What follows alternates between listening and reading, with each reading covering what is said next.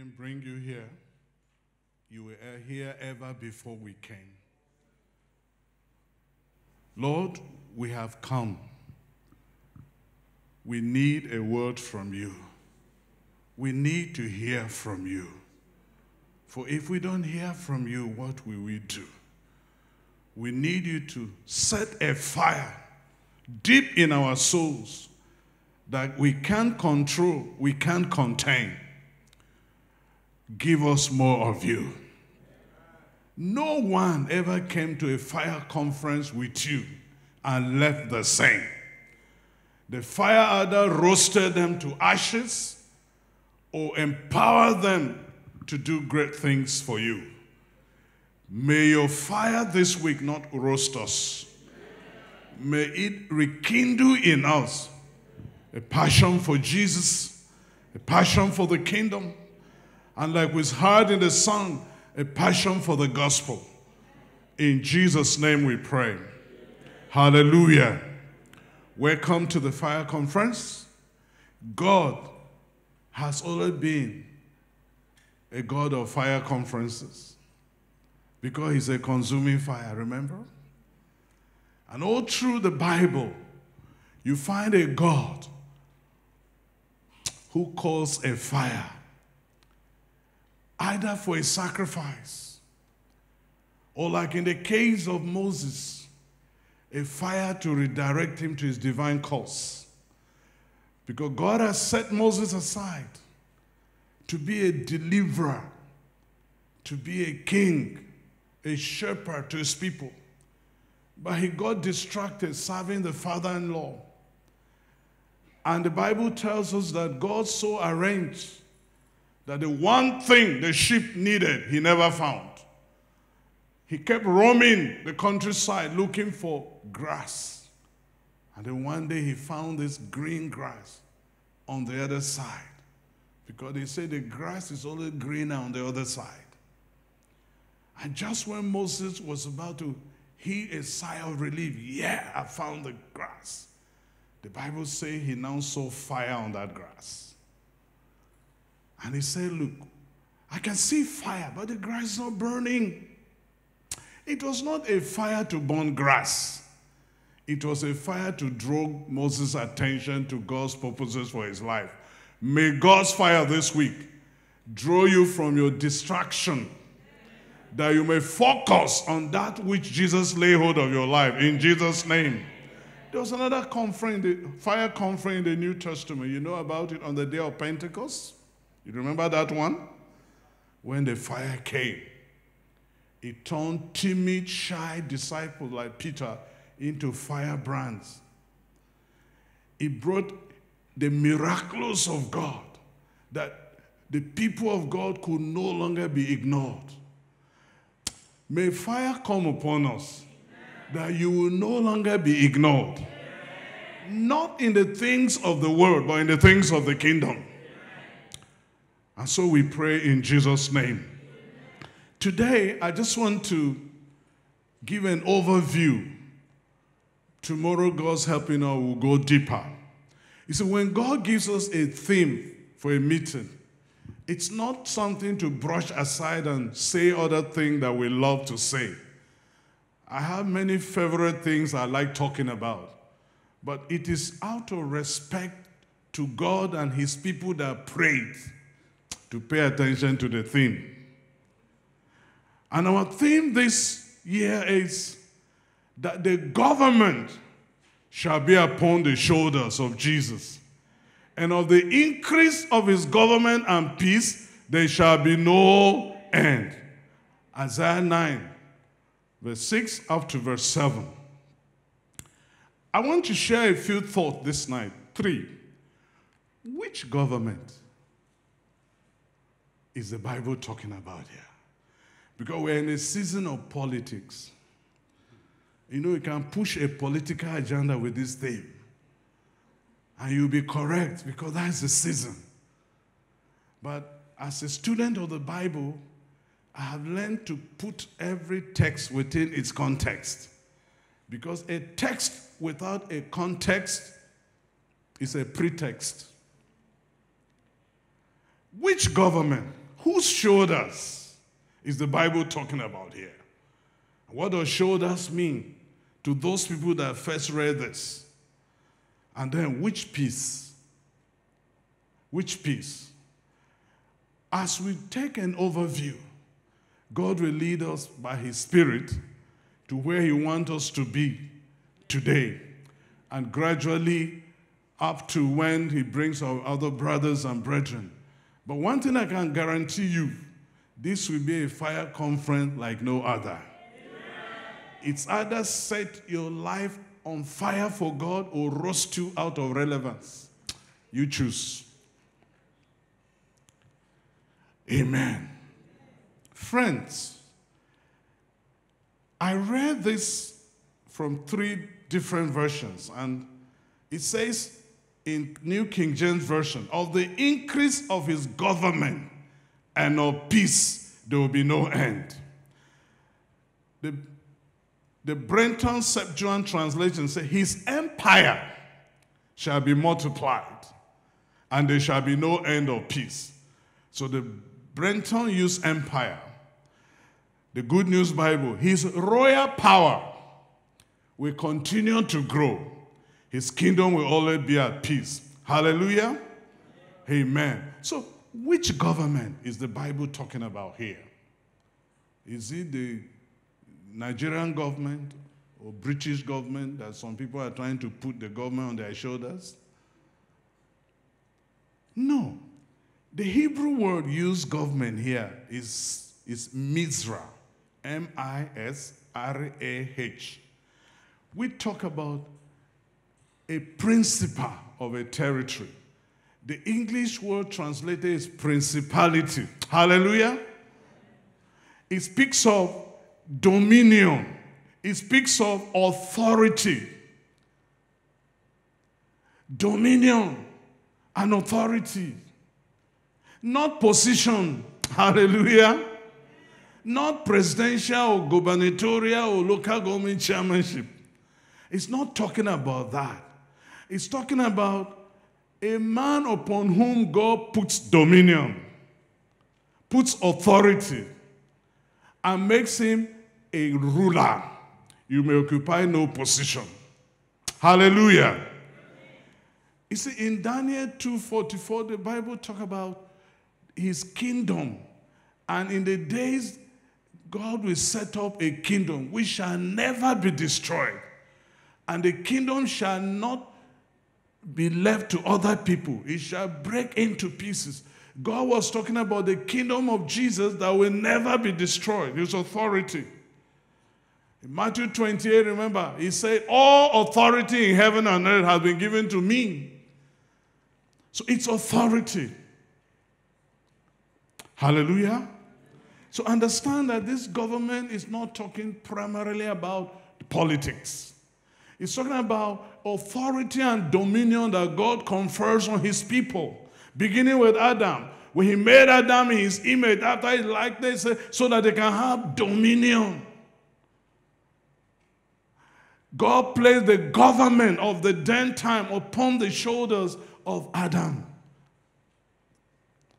If it were a democracy, Adam would not rule the garden. He was a minority. Probably the lion or elephant would have been king, would have been animal kingdom. They were in the majority. But see, the dominion and rule of God is not based on which position you occupy. It's based on whose nature and mandate you bear. May the Lord give you understanding. You may be the messenger in an office. With God, the government of that company can be upon your shoulders. It happens in the occultic world. I knew an MD of a bank in this town. If you went to that bank for a loan, don't bother going to an executive director. Go to the messenger, the chief security man. He was the babalawo to the MD. If you could have your way through that security man, you can have your way with the MD. When it's time for promotion, people go to bribe, not the MD, the security man. If you needed a loan, you found a way of pacifying the security man. And we got to learn that that was the babalawo to the MD.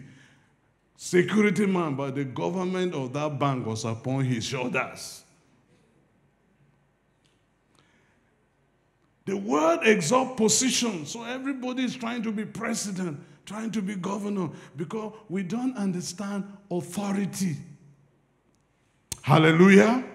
So when the Bible speaks of the government, so the authority of God, we sang it, he has made him both Lord and Christ. Acts 2:36. Amen? Then, what does shoulders? Whose shoulders? The Hebrew word for shoulder is shakem. It talks about this area between the neck and the shoulder where baggy people or other people carry load. Are you seeing these people that carry load? They put it here. So it's a place where God places authority. That's where burdens are placed. And in this case, it's talking about the shoulders of Jesus. Jesus is the one that God appointed to be the burden bearer. Even our sins were put on him. Hallelujah. Every burden God has, he places on Jesus. And when Jesus came on earth and started raising us as disciples, he transferred the burdens of God upon our shoulders. Come unto me, all ye that labor and are heavy laden. I will give you what? Rest. First thing he gives you is not work, it's rest. The first thing Jesus gives you is rest. So if you are here and you are restless, maybe from sin or troubles or needs, God is not calling you to this conference first to give you fire to go and preach. For you, it will be rest. He gives you rest first. But after you are rested, take my yoke upon you and learn of me. For my yoke is easy and my burden is light. So in every church like that, you have two kinds of Christians. Those who are still restless and those who are resting too much. Because after they found rest, they didn't take any yoke and burden. Church has become a rest room for them. May the Lord grant that in this fire conference, you will find two things. Rest from your weariness and a burden from the Lord. That's why the fire will drive. It will burn the dross that doesn't give you rest. And then place upon you the rest of God. Hallelujah. Hallelujah. You know, in Matthew 16:18, Jesus asked, in Matthew, who do these people say that I am? And Peter said, you are Christ, the Son of the living God. And just upon that rock, I will build my church. The work of building God's church and God's kingdom stands on Jesus. Amen? Amen. If it stood on Sam Kputu, it would have crumbled. Every hero of faith we know that is human has feet of clay. They are weak. Your favorite man of God is human. God forbid that his humanity will show. You know, that time, somebody was telling me about his man of God. And he said, he doubts if that man goes to toilet. He doubts if that man eats. He's always fasting and praying. Anytime you see him, I say, go and ask his wife. Somebody was praising late Billy Graham. I said, don't take any story about me until my wife certifies it. Because the others don't know me. They only know my name.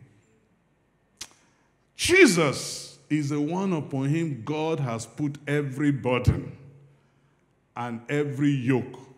That's why he said, cast your cares upon me, for I care for you. Hallelujah. So if you are carrying your cares, Somebody tell me, brother, take care. I said, I don't take care. I cast care. I'm careless because I cast my cares, not because I'm irresponsible. There are two different things. Amen.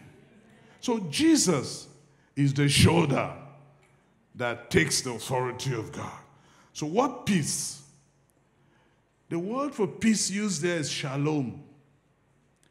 It simply means complete, serene, secure. Hallelujah. The salvation that Jesus brings is total. When he says it is finished, it is truly what? Finished. There's a false gospel going around that say, no, Jesus finished 70% and left 30% in the hands of your man of God. So the man of God will extract a price. If you give one particular offering, or if you do one particular service, or fast certain days, what Jesus did not complete will be completed by my ministry. What a heresy. When Jesus said it is finished, it is what? Finished. The best any man of God can do is to help open your eyes to what Jesus has done. What God does is perfect. You can't add to it. So, of the increase of his government and peace, the implication is this. If you accepted Jesus as your Lord and Savior, and you only surrendered your hand to his control, your hand will have peace. The rest of your body will be burning. If you gave him your head will have peace.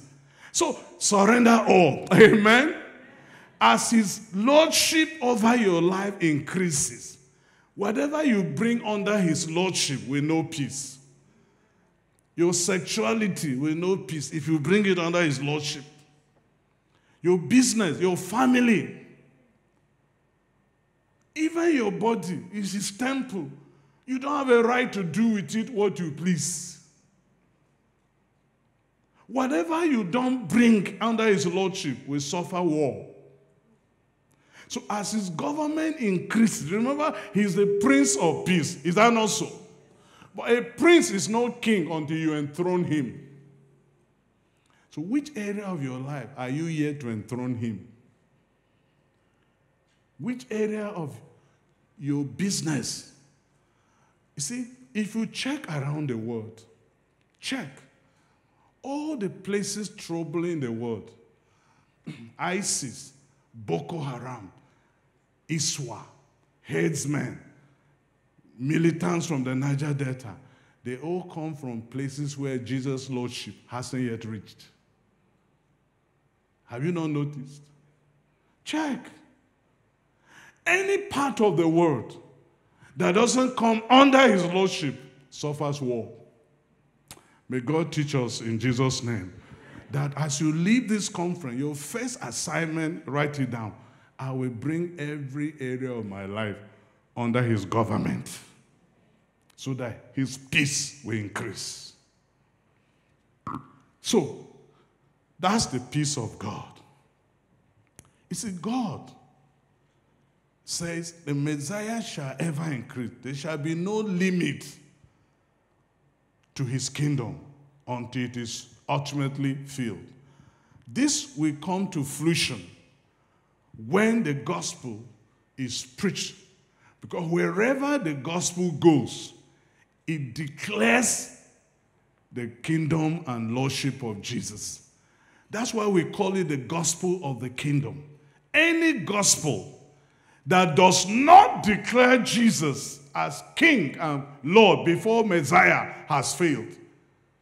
Our world is in trouble. Men are in trouble. They are looking for messiahs. But God doesn't come first as a Messiah. Acts 2:36, God has made him both Lord and Christ. Salvation is what you get when Jesus is Lord of your life. Salvation is a byproduct of lordship. The Bible never says my Savior and my Lord. Check. My Lord and my Savior. A nominal Christian is that Christian who comes to Jesus and wants to use him to find answers to poverty, sickness, disease, demonic oppression, lack of marriage and children. He wants to get the benefits of Christhood and deny him lordship. That's nominal Christianity. It's like going to First Bank. I want leave allowance. I want housing allowance, but I don't want a job. Or going to a lady. I want romance, to kiss romance, but I don't want marriage. One is a product of the other. May God, tonight and for this week, help us and bring us to a point we recognize him first as Lord. Then we can enjoy the Messiahship.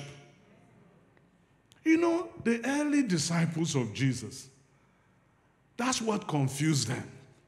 In their search for a Messiah, the Jews were looking for an emancipator.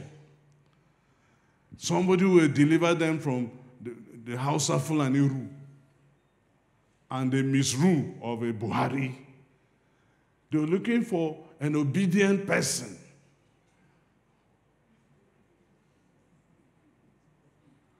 Someone who will deliver them from the economic downturn. Those are just value added to God's kingdom. So when Jesus started talking about, I'm going to die before my kingdom will be established, they said, Peter rebuked him. I rebuke you in Jesus' name. Don't talk about that. Remember in Acts, before that fire conference, in Acts 1, said, Lord, when will you restore this kingdom to who? Israel. Whose turn is it to produce the presidency? Is it the south or the north? That's what the argument. When will you take Nigeria out of the hand of this Muslim and put in the hand of Christians? As if we will not complain, even if a Christian comes.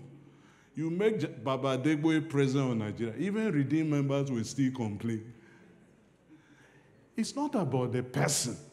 It's about a structure that is remotely controlled by the devil. It doesn't matter who you put there. Some can give you palliatives, but until we upstage the dominion of darkness and enthrone light, forget it. And that's what we are called as a church to do first. May God give us fire. Amen. So to do. So, I want to, because you see, we need to understand God's vision and plan for the world. As Christians, we need to understand what exactly is God doing. What does God want? How do we fit in? As a church, as individuals. Because if you don't know God's plan and purpose, you'll be expending energy and scratching God where he's not itching. So what is God's plan? First is Habakkuk 2:14. God planned that the earth be filled with the knowledge of the glory of the Lord as the waters covers the sea. Hallelujah. The earth be filled. The time is coming when the earth shall be filled with the knowledge of the glory of the Lord as the waters cover the sea. That's what God wants. When he called Adam, say, be fruitful, multiply, fill the earth with what? With the knowledge of the glory of God. Because he was made in the fullness of God's glory. In God's image, in God's likeness. But when he derobbed himself of the lordship of God and began to obey the enemy, he took on a sinful nature. And as he began to multiply, he was multiplying sinners and sin, not God's glory. And that's how God had to destroy the whole race and raise another man called Noah. Hallelujah. How will the earth be filled with the knowledge of the glory of the Lord? Everything that is God's glory is not wrapped up in Jesus. So to fill the earth with the knowledge of God's glory, you got to fill the earth with Jesus. And the gospel is the means. Hallelujah. So wherever God places you, in the bank, in a school, in a neighborhood, his agenda is that through you, that area should be filled with the knowledge of his glory as the waters cover the sea. He doesn't need to send a pastor there. In any given generation, less than 12% of Christians are in full-time ministry. Less than 12%. The vast majority are doing Uber, selling recharge card, working for Zenith, and for any other thing, Total, and Mobile, and EFCC, and police. And God's strategy is that you will be light and salt there. That those who won't come to church, you will be church to them. Those who don't read Matthew, Mark, Luke, John, you will be a gospel to them. Amen. You see, another translation says, for the recognition of the Lord's sovereign majesty, we fill the earth. That's what I mean by the glory. That men will recognize his sovereign majesty. This one that he has put upon Jesus, men will recognize it. That was the mandate, the commission Adam and Noah had. Be fruitful, multiply, fill the earth, and govern it. Hallelujah. That last part, govern it, is a cultural mandate. Only Christians were given an environmental right mandate to replenish the earth. But we are the one destroying it. If ozone layer is eaten up, it's we. You urinate anywhere, even when they say don't urinate. We trample upon any grass we see, even if they say do not touch. We destroy the earth. And then environmental rights activists stand up and say, any NGO you find is filling a gap the church ignored. May God help us to govern the earth. Start with your yard. Don't throw pure water sachet inside gutter and then we experience flood. Then you blame government. In fact, the presidential candidate I will vote is the one that will ban sachet water and leather bag. The environmental degradation, that thing lasts thousands of years and doesn't get rotten. Hallelujah. Adam had that mandate. Noah had that mandate. Abraham, I will make you a great nation. We bless you and make your name great. You will be a blessing. Your offspring will be a blessing to all the nations of the earth. Hallelujah.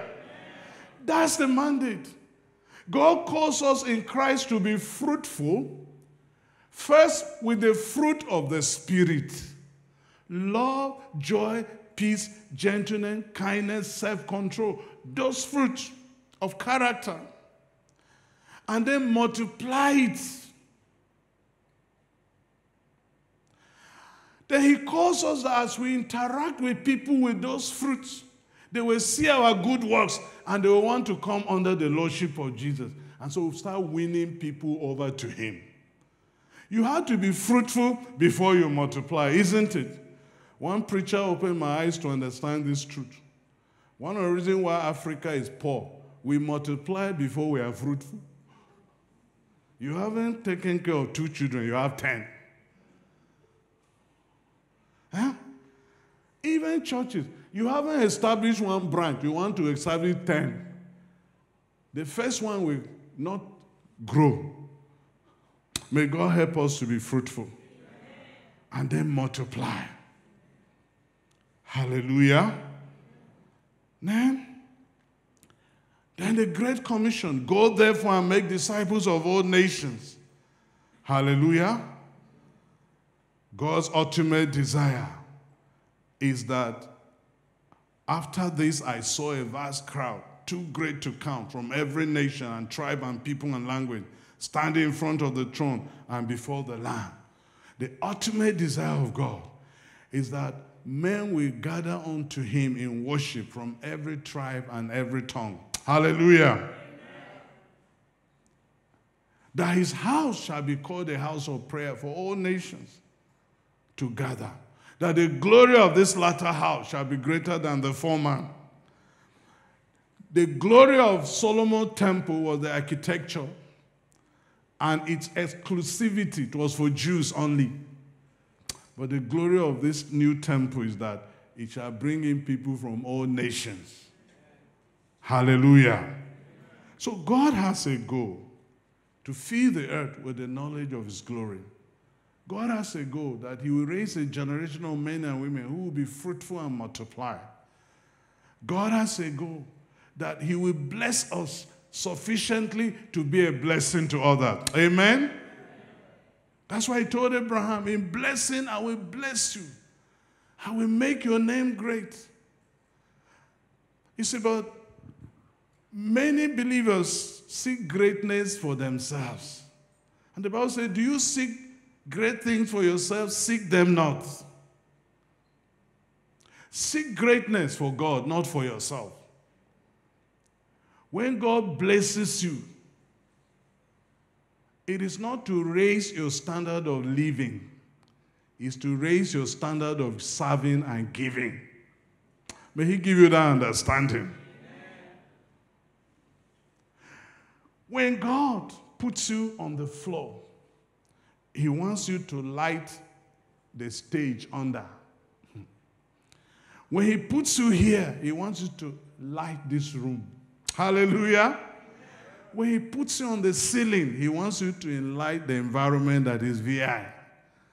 When God raises you, it is a platform to shine brighter. May you understand that in Jesus' name. So God has an ultimate purpose. In Psalm 72:8, say, he shall rule from sea to sea, from the river to the ends of the earth. That's the desire of God. Hallelujah. I want to end this evening by saying, not only does God have a desire, God has kingdom mysteries that he's hoping that in this fire conference we will understand. They will be revealed. And we will run with them in Jesus' name. What are those mysteries? Tomorrow we will tie them together. The first thing, in Ephesians 1:10, Paul said, these are mysteries to the rest of the people, but to you they have been revealed. That in the dispensation of the fullness of time, he might gather together in one all things in Christ, both which are in heaven and which are on earth. Hallelujah. So God's secret in building the church, in raising you and I, making us who we are, to have what we have, to know what we know, to live where we live, was that through us, he will entrain the lordship of Jesus over all. Whatever God does in heaven and on earth is to honor Jesus, not you. May you understand that. Whatever he does through you on earth is to honor Jesus and his church. Because you will see one of the mysteries revealed has to do with his church. The church is not just to be a nice denomination doing nice program. God has more lofty plans for the church than that. But understand that God wants Jesus to rule everywhere. Amen? And to rule through you and I. So if you are in First Bank or UBA as a believer, understand that you are not just there to collect salaries and come and pay tithes. You are there to entrain the lordship of Jesus. You may never be MD or GM, but if you can remain in the nature of Christ, God has made you priest and king. Amen? To rule. Now, priests are intercessors. You take the burdens of that organization to God in prayer. You are the intercessor. And as long as you are interceding, God will be giving you secrets that even the MD doesn't know. And when Joseph revealed secret, he became prime minister. I hope you know. You become a confidant. That's his goal. Through your life, through your witness, through the good works of your light so shine before men. They see your good work. They won't give you glory. They will give glory to who? To God. That's the primary purpose. If that brings you promotion, glory to God. If it doesn't, you've lost nothing. The Lordship of Jesus. Whoever else is governor of Lagos, God wants Jesus to rule Lagos. That every knee will bow. We are his parliament.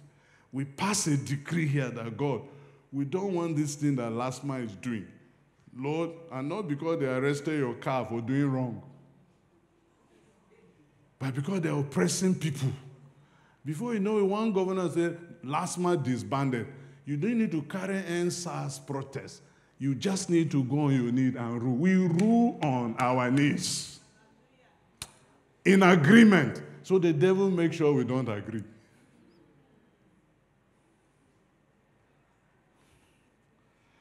The dominion of Jesus. The church, in Ephesians 3, 5, and 6, he said, this is another secret. And now, in this last day, through the church, the manifold wisdom of God will be revealed unto all principalities and powers. Amen? Through the church, the wisdom of God in all its varieties, engineering wisdom, power sector wisdom, economic management wisdom, church administration wisdom, social service wisdom, ASU management wisdom, labor relations wisdom will come through the church. How will it come? When God puts the burden upon any of his children, that how could public universities be closed down for almost a year and nobody's going on the street? I even saw some NANS people at the party conventions. Then it becomes a burden. Say, God, I'm also a member of ASU. Lord, what can I do from my colleagues' end? When they go for ASU meeting, God will just make you a Gamaliel. Or you are in government. You are not even the PAMSEC in Ministry of Labor or Education. But then as you are praying, God will say, go and speak to the PAMSEC. This could be the way out. Before you know it, the problem is resolved. Hallelujah. Why should NEPA be taking light every time? And I'm an electrical engineer with Holy Spirit.